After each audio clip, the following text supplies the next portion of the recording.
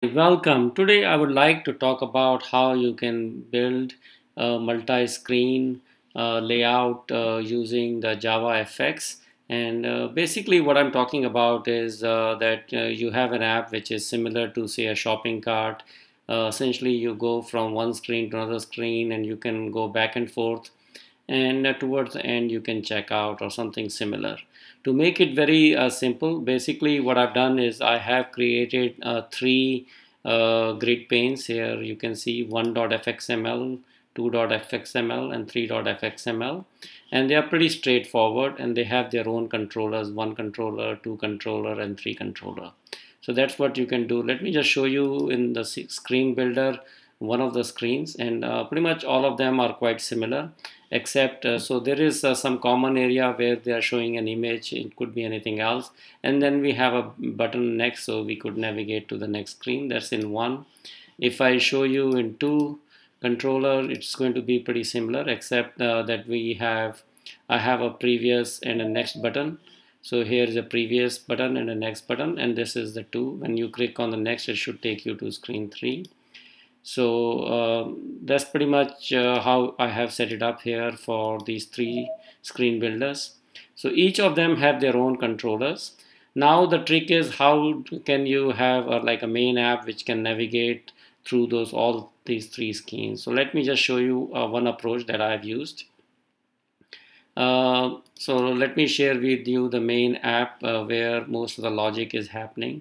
Essentially what I have done is I have created a static anchor pane, which is the root, and then I have a static list of grid panes. Grid panes are the ones which we are using for screen 1, screen 2 and screen 3 and so forth. In this example I'm using just 3 screens.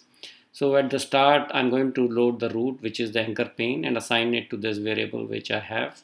And then for this list grid, I'm going to add all the three screens, 1, 2 and 3, and that's what it is. And that's pretty much it. And in the beginning, it's going to the root anchor pane. It will just add one children, which is the grid got 0 index, the first one, 1.fxml. So the logic, let me just show you the logic in one controller.java just for an example of what you can do. Basically, when the button right is being clicked, I'm going to call a function in main, static function, and it says set pane to 1, which is basically I'm in one controller. That means I was on the 0th pane. I want to go to the next one. And let me show you the logic that you can use in the set pane. It's pretty straightforward. What it is I have already, whenever I get an index pane of 1, I'm going to remove the existing one. So this is the existing one, is index current. I'm going to remove it from the root. Then I will add the new one that we want to add, and then just change this index local variable, so I have that.